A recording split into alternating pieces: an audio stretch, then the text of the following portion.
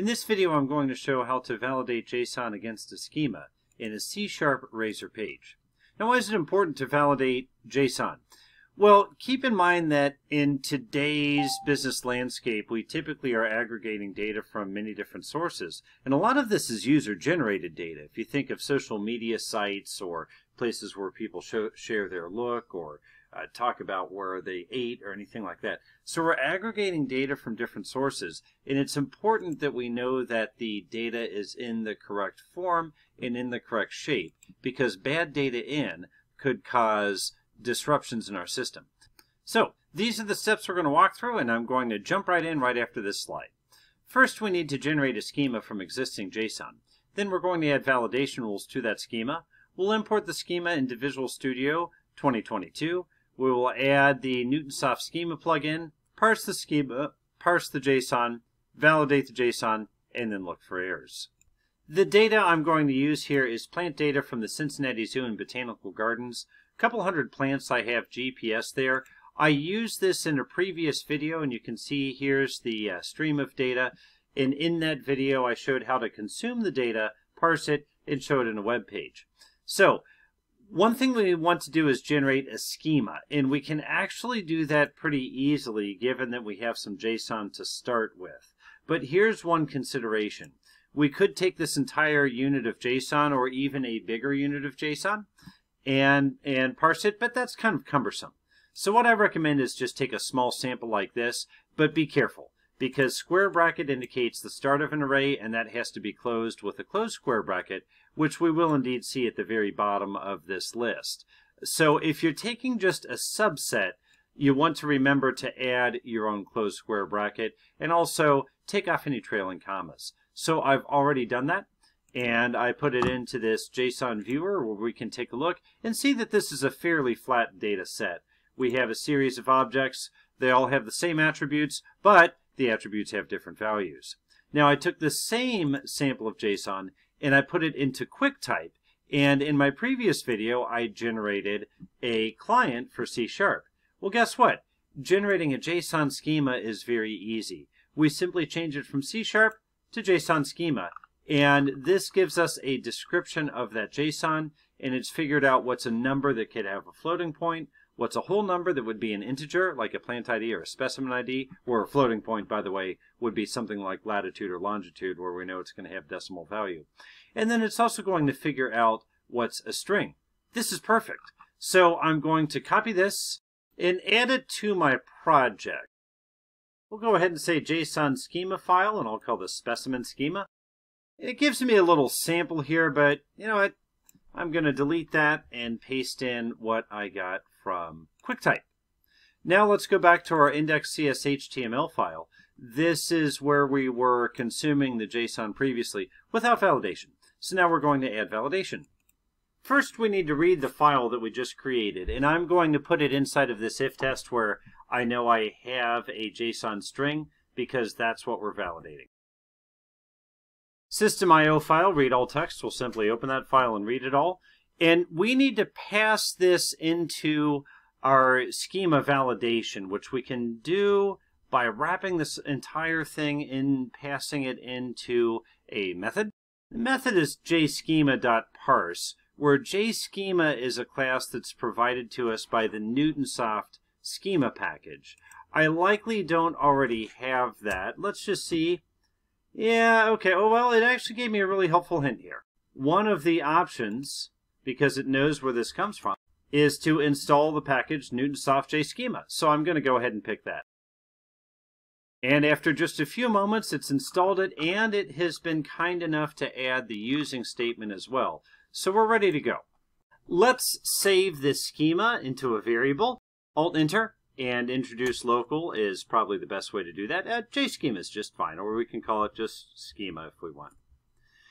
Next part, we need to look at our JSON. If it starts with a square bracket, we need to use something called JArray. On the other hand, if it starts with a curly, we need to use something called JObject. So just be aware, JArray or JObject, the choice you make will be based on what that very first character is. And you see that my first character is a square bracket, so I'll use JArray. has a parse function, and we simply need to pass a string of JSON into it, which we already have on line number, looks like 39. And once again, let's save this into a variable. Easy way to do that is Alt-Enter, and then choose Introduce Local, and we'll simply call it JSON Array. Now, to validate is fairly straightforward, but it does require two steps. First of all, we need to declare a list of strings that will hold any validation errors that occur while it's validating. Secondly, we need to call an isValid method that will return true if it's valid or false if not. We need to call that method on our JSON array that we just created, that variable we just created.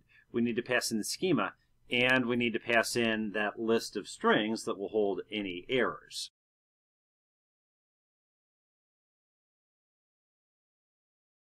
So you see we have declared our list of validation events here. Now on the JSON array, which we got from parsing the JSON above, we invoke isValid, we pass the schema, and then we use the out keyword in validation events to indicate that we're passing this collection in and we're interested in the outcome from that collection.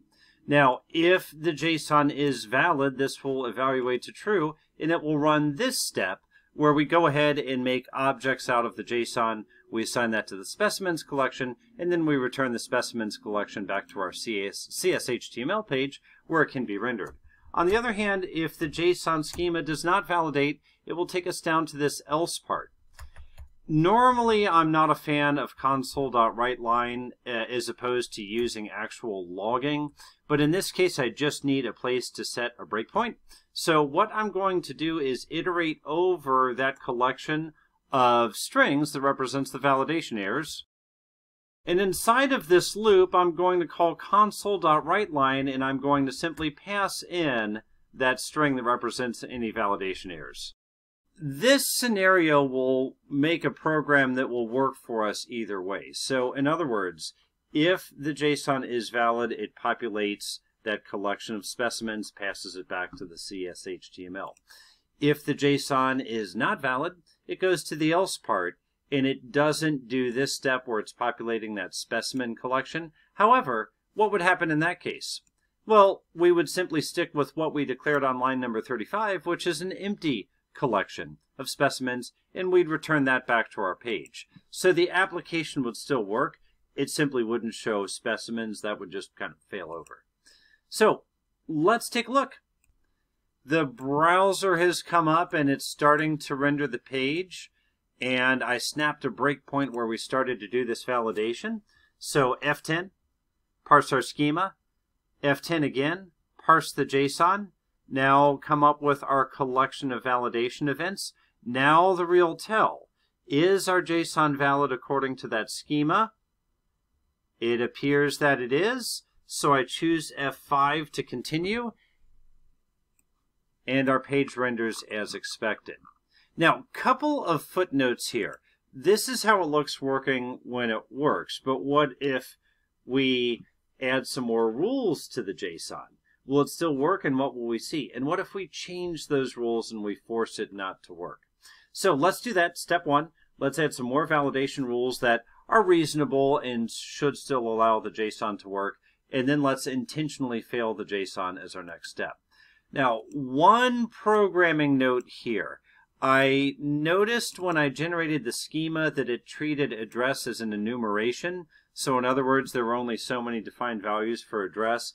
That's not what I wanted, so I simply turned address to a simple string. So if you're using the same feed as me and you got an error on that last exercise, just check the address. You might want to change it to a string from an enumeration. Now, let's see how we can add some more restrictions to validate our JSON, because right now, all we're doing is validating the data type, which isn't very effective. It'll tell us whether we have a whole number or a decimal or a string, but it won't actually validate the range of those numbers. And that's where validation can be very important, is making sure that numbers are within a reasonable range. So for latitude, I'll add a comma after the type, and then I'll say minimum in quotes, because this is JSON format actually, so we do want to quote that. Minimum is -100, comma, and then maximum is, we'll say +100, no trailing comma on that. Let's do something similar for longitude, although for longitude the numbers are a little bit higher, so we'll go 150, 150. Plant ID, I'm just going to say minimum 100. Minimum 0, because plant ID is a unique identifier. It's an automatically generated unique identifier, so that should never be less than 0. As a matter of fact, the same rule goes for specimen. And we could keep going here. Genus. Let's look at these. Specimen ID, we're going to have that. Common name. Not all plants have a common name, so that's optional. That's fine. Species. Almost all plants have species, but not all. So we're going to leave that one as optional. Address, notes, those are optional. But genus. All plants should have a genus. So I'm going to add a few validators here. So it should be at least 2 characters, probably not more than 65. And if you're wondering where I got these, Json-schema.org has a list of the different things we can put in a schema. Minimum, exclusive minimum, so on and so forth. Subtle difference between these two. Minimum is greater than or equal to. Exclusive minimum is greater than exclusively. And then length, max length, min length, that's for strings. So we want to be careful. Notice that there are certain validations for strings. Pattern, very powerful there. And there are different validations for numbers. Multiple of, that one's pretty cool. If you want to do only evens, you could say multiples of 2. Multiples of 10 if you want to do something 10-based like that. So you see there's actually quite a bit that you can look at here to do true JSON validation. That being said, let's go ahead and save this, and let's confirm that our JSON file still validates correctly. It's entirely possible I could have mistyped something or misunderstood my own data. So let's just do a quick safety check of this. Page is loading, and now we debug. Look at that. It went to the if part. It's skipping the else part. So I feel really good about this. I think that we have valid JSON. And sure enough, I come over here and the page renders. So now let's try this one more time with intentionally bad validation rules. So the plants that I have GPS'd are at the Cincinnati Zoo and Botanical Garden, which is about 39 or 40 degrees latitude. If I put a minimum of 50 degrees latitude, all of these plants would fail. That's a simple one. Page begins to render. Our breakpoint hits, and let's watch very carefully here as I choose F10 and F10 and our validation against.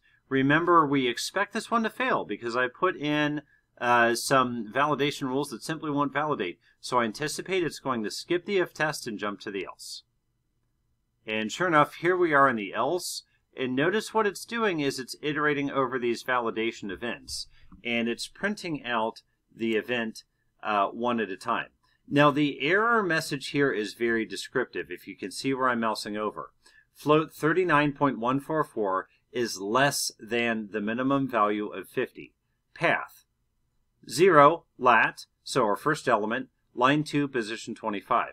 So it tells us very specifically what failed validation and where to find it.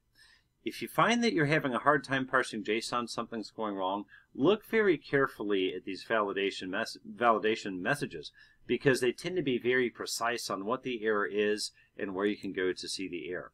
So every one of these specimens are going to fail because they're all below 50 degrees latitude. So I could keep going through this over and over again, but suffice it to say, I think we know what's going on. I go back and I take a look at the page. You notice the page rendered. It simply has no data. So in this video, we've seen how to generate a schema from JSON, add that schema to our project, validate JSON against the schema, add more restrictive schema validation rules and watch it pass, add more restrictive schema validation rules that are incorrect, and watch it fail. Where typically what will happen is the schema rules should be correct. It's the incoming data that likely won't match that. So if I had a specimen at latitude 2149, that should fail because there is no such latitude on planet Earth of that nature. And that's why schemas are really good, because it puts a little guard in to make sure that the data that's coming into our system is in the right shape and is predictable and will not pose a risk to our system. So as always, I hope this video was helpful, and I look forward to reading your comments. Thank you.